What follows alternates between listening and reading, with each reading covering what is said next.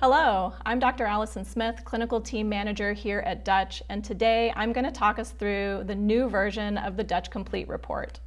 I will take you through each of the new report enhancements. These are small but significant changes that will help you interpret the Dutch test more quickly and make it easier to explain these findings to your patients.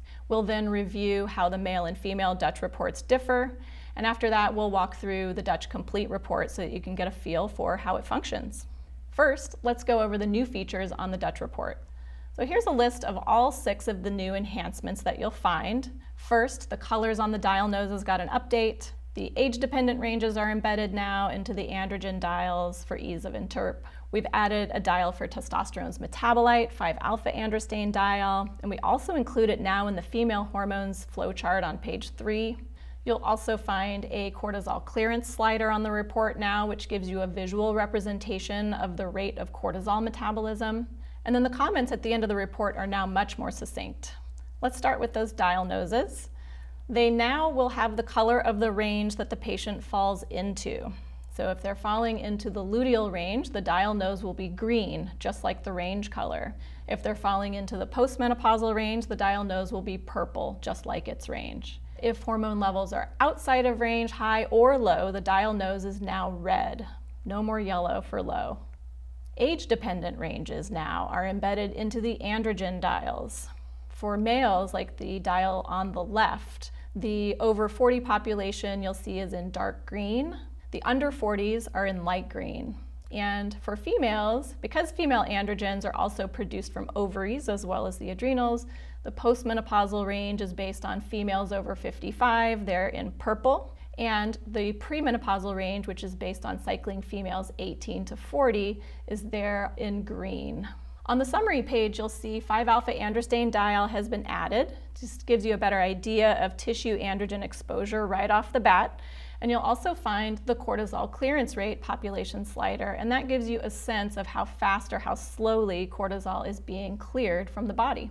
5-alpha androstenedione dial, not a new marker on the Dutch test, but in the past it was easy to miss on the report. But now 5-alpha androstenedione dial is taking its place on the summary page like we just showed. And it's also a featured marker here on page 3 in the flowchart on both the male and female reports. And that's a marker of androgen exposure at the tissue level. So we really wanted to tease that out front and center because it is a more sensitive marker of androgen effects, especially in females. You can read more about 5-alpha androstenedione dial if this feels a little bit new to you. We did publish this white paper that synthesizes the evidence. It has a nice executive summary if you don't have time to read it all, but it's a good read and I recommend it. We've also added a cortisol clearance rate, which is a calculated ratio of cortisol and cortisone metabolites compared to the free cortisol and free cortisone. And this is a new ratio, but we've been testing these analytes that go into it for years. And many providers are used to visually approximating cortisol clearance by comparing total free cortisol and the total metabolites of cortisol, those dials. Now we don't have to do that anymore. It's right there on the report in a population slider. Now, cortisol clearance rate describes the body's rate of cortisol breakdown and removal by 5-alpha and 5-beta reductases. And abnormalities in cortisol clearance rate are characteristic in conditions like insulin resistance, inflammation, obesity, hyper and hypothyroid, all kinds of things that affect adrenal function. So when the cortisol clearance rate is low, consider hypothyroidism, anorexia, and cholestasis as possible drivers. But when fast cortisol clearance rate is found, it's more driven by obesity, insulin resistance, inflammation, hyperthyroid, a lot of other considerations, fatty liver even. If you see a slider on the test report that's not reportable, that means that one of the calculation inputs is missing, like in the case of a missing sample like you see here, or sometimes the inputs might be lower than detectable limits, and that can also trigger a non-reportable slider, and that's intentional when you see that. Previous versions of the report had 12 or 13 pages of comments, you might recall, that followed the results. Now the comments are much more streamlined, patient-specific. They speak mainly to abnormal findings and to patterns of imbalance that you don't want to miss. So those are the changes you'll encounter on the newest version of your Dutch report. Now let's get you really familiar with the new look on the Dutch Complete. And this is our combination panel from 4 or 5 dried urine samples collected over the course of a single day. The Dutch Complete for both females and males is made up of a summary page plus 3 component panels: the sex hormone panel, the adrenal panel, and the organic acids panel, or the OATs. This means when you're assessing a person's hormone-related symptoms, the Dutch Complete gives you a more comprehensive look at stress's impact on cortisol and DHEA, sex hormone metabolism's impact on hormone symptoms, and a deeper understanding of etiological issues like dysbiosis or oxidative stress and nutritional deficiencies that can sometimes be lurking at the core. So how do male and female reports differ? Actually, all the analytes tested on male and female reports are exactly the same, and they're all reported in the results lists on the Dutch Complete and the Dutch Plus. However, there are a couple of small visual differences in how the results are displayed on the picture pages.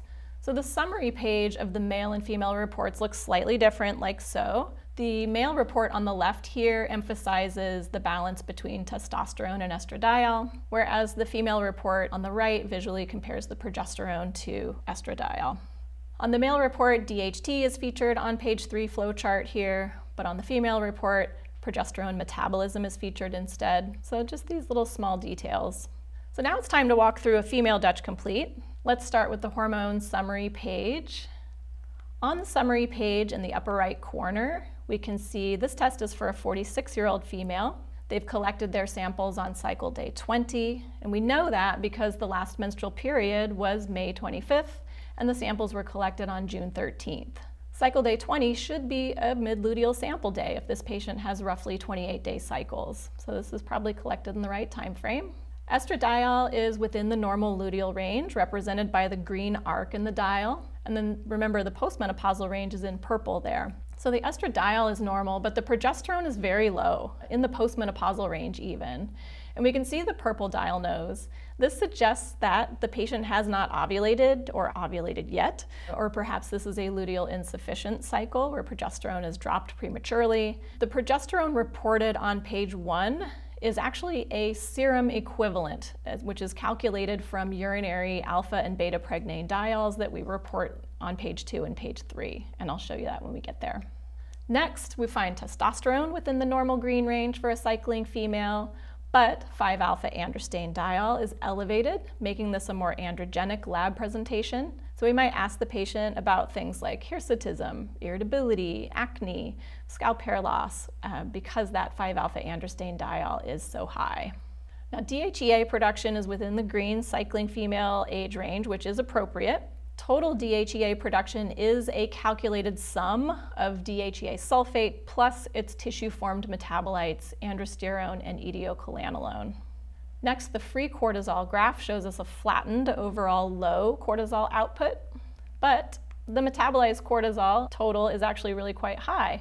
And this means total cortisol production is elevated despite lower free cortisol fraction. And this relative difference between free cortisol and metabolized cortisol is described by the cortisol clearance rate slider, which is new on the report. And in this case, it shows a very high cortisol clearance rate within the 98th percentile. So a lot of great information right there on the summary page. Let's dive into the next section, the sex hormone panel.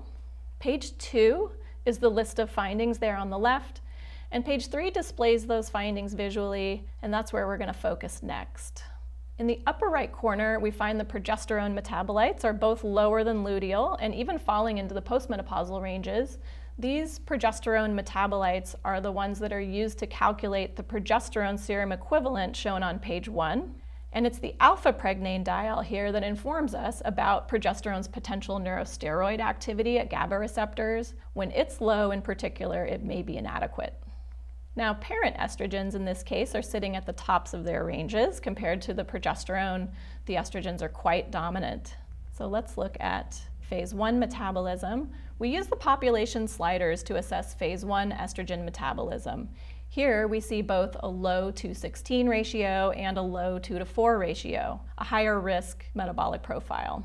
The methylation activity population slider informs us about phase 2 COMT activity.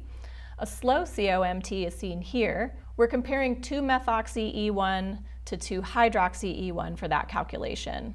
And all of the calculated ratios and their ranges used to generate the population sliders on page 3 can be found on page 2 in the list of findings. Recall that DHEA production from page 1 was totally normal at 1686, but notice here on page 3 we tease out all of those metabolites that go into that calculation. We can compare them. Here we see that DHEA sulfate is relatively low compared to its downstream tissue metabolites, and this is a common finding with inflammation and insulin resistance. Next, check the 5-alpha reductase activity slider, which compares androsterone to etiocholanolone, and we can see immediately that it's normal, but it's shifted more towards 5-alpha dominance, and this could underpin an androgenic presentation like acne or hirsutism. Testosterone is within range for a cycling female, but we're glad we did a Dutch test because we see the 5-alpha androstenediol is actually high, and this confirms 5-alpha reductase activity is part of the underlying driver for this patient. Now, let's move into the adrenal panel next.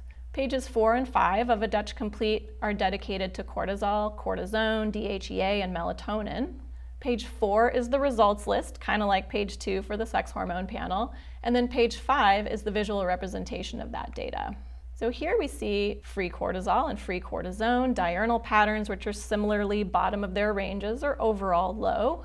But we're glad we tested the cortisol metabolites because even though free cortisol is low, this patient doesn't have low cortisol production at all. The elevated cortisol metabolites generated over the course of the whole day show high cortisol production and very high cortisol clearance. Drivers of this pattern: inflammation, insulin resistance, hyperthyroid, so we're already thinking in that direction. The systemic population slider represents the relative balance between cortisol metabolites and cortisone metabolites formed in the liver and adipose tissues. It's normal in this case, but a shift to cortisol or THF, moving that slider to the right, that might tell you about acute stressors being on board, that short burst cortisol activation. But if somebody has a shift more towards the cortisone or THE metabolites, that represents chronic stress and the body's adaptation to longer-term high cortisol exposure.